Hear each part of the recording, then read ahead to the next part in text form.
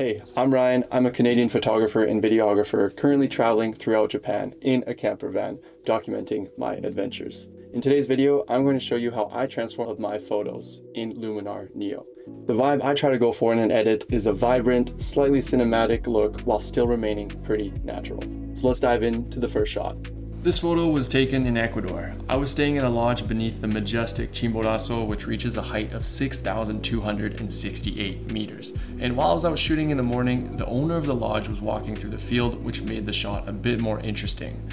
So the raw file is pretty close to reality, but never captures what you feel in that moment. And for me, a big part of the edit is bringing out that emotion. So the first thing I always do is start with Enhance AI. It's like an instant boost, adjusting exposure, contrast, clarity, giving the image a strong foundation. You don't want to be too heavy-handed with this because we're going to do a lot more adjustments in the coming moments. Next, I always adjust the composition. There's not much to do here, but I did notice the subject is slightly off-center, so I'll crop to fix that. To bring out more texture in the landscape, I'll add a bit of structure AI using object selection masking so as to not affect the sky, which I want to be less textured so it's contrasting the crisp landscape. But as with anything, careful not to be too heavy-handed with this, otherwise it can look unnatural. I'm just touching up the mask selection with a brush since the object selection left some gaps. So now just clicking the little eye icon here to see what we've done, you can see that it's only affecting the landscape in the foreground. So now we're going to jump into a bit more of the creative tools to really hammer home that style and that emotion that you're going for. So using color harmony, I'll warm up the tones to match the golden morning light and bring up the brilliance since the raw is still quite flat, and add a touch of color contrast, which adds contrast in the most saturated parts of the image. All right, I'm just going to check in, do a little before and after. I think it's important to do that throughout the process, see if there's anything you're missing, and I think that's already looking fantastic.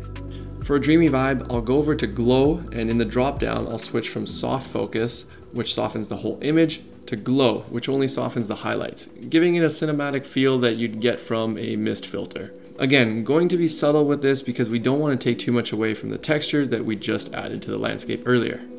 Just do a little before and after. Yeah, and you can even see a bit of contrast added to the image because of that. Coming back over to some basic adjustments, I'll hop into develop to fix the exposure. It was quite dark in this valley since the sun hadn't come over the mountain yet, so I'll bring up the shadows here and bring down the highlights a little bit in the sky. And bring smart contrast up a touch, which adds contrast where it matters. Finally, I'm going to make some small tweaks in the colors to suit my style and fix the saturation. In the color panel, we're going to go into HSL dropdown, and first, I think the orange and yellows in the grass are way too saturated, so I'll bring those down a bit. Now heading into hues, I always make the blues slightly cyan and yellows a tad over to orange, essentially making a subtle teal and orange, which is one of the most commonly used cinematic color palettes. Let's look at the before and after. On the left, we have the original shot, well composed but a bit flat and quite dark in the valley. On the right, after just a few minutes in Luminar Neo, it tells a story. It's cleaner, more vibrant, and much closer to the magic I felt being in that moment. So that's how I edit my travel photos using Luminar Neo.